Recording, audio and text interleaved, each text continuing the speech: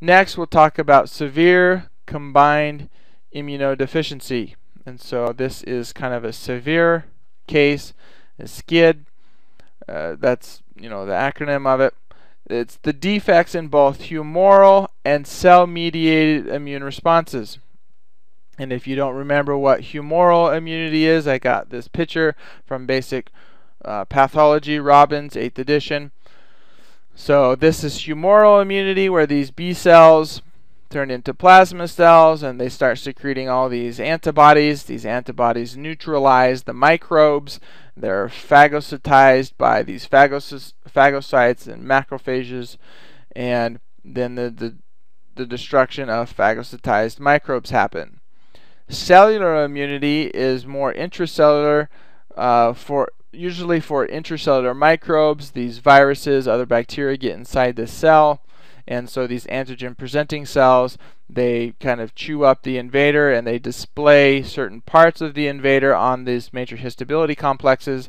These T cells sense that little microbe here, and then if it's a CD4, it will secrete cytokines and different things. If it's a CD8, it will just kill this cell. And so you can kind of see that pathway going into effect. So that's humoral immunity and cellular immunity. Both of these pathways are knocked out during this severe combined immunodeficiency. So its effect, the infants are usually infected. They have severe recurrent infections, bacteria, viruses, fungi, protozoan, opportunistic infections, Candida, Pneumocystis, cytomegalovirus, and Pseudomonas. And they can cause serious disease, but occasionally it can be lethal. So the underlying effects are quite diverse. It's kind of the same thing as the defects can be very diverse in the kind of pathogenesis of all of these different types of severe combined immunodeficiency, but clinically they're similar. And so here are some of the causes. A single defect affecting both T and B cells, or you can have just a T cell defect. You can have a mutation in adenosine deaminase, ADA, which is an enzyme involved in purine metabolism. So if you have ADA deficiency, that results in the accumulation of adenosine and deoxyadenosine triphosphate metabolites. And what happens with that is they inhibit DNA synthesis and are toxic to lymphocytes. So that can be problematic for sure.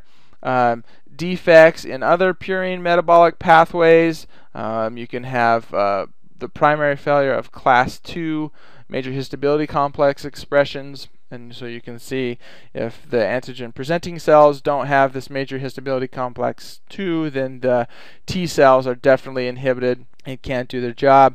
You can have mutations in genes according to the recombinase responsible for the rearrangement of lymphocytes, antigen receptor genes. And so as these lymphocytes rearrange these antigen receptor genes to be able to pick up a lot of, or be able to recognize a lot of different proteins from microbes, this recombinase is knocked out because of this mutation in the gene.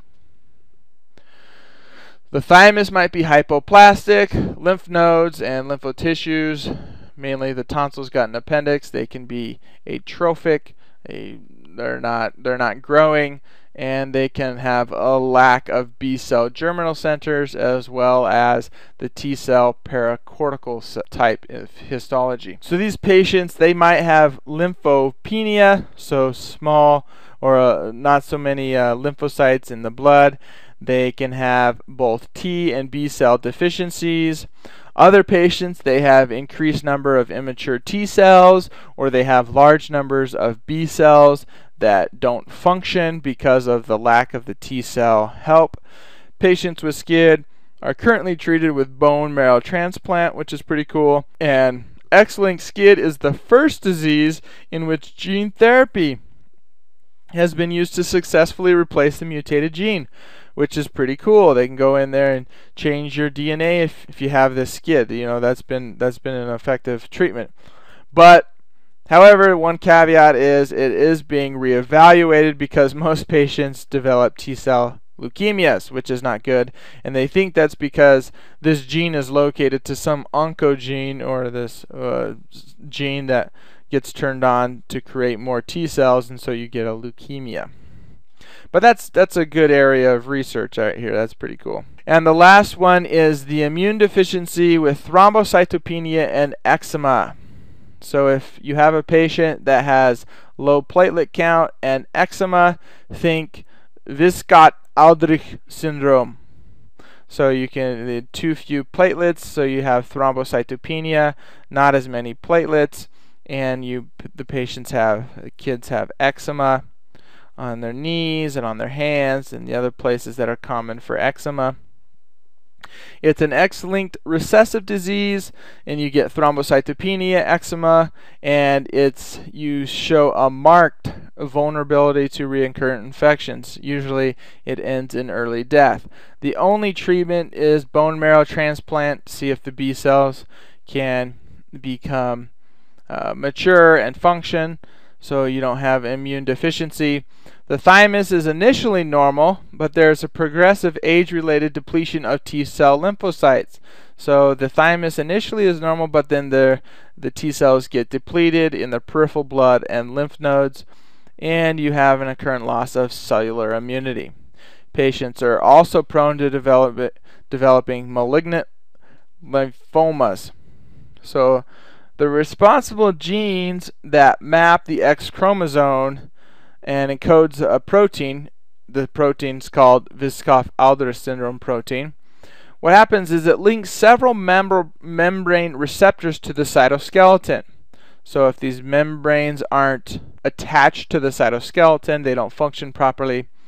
And the mechanism isn't exactly known, but they think that a defect in this protein could result in abnormal cellular morphology, so the cell isn't exactly shaped like it should, including the platelet shape changes, and you can have a defect in the skeleton-dependent activation signals in the lymphocytes and other leukocytes with abnormal cell-to-cell adhesion and leukocyte migration. So that might be kind of the pathogenesis, but we are not sure. The mechanism is unknown.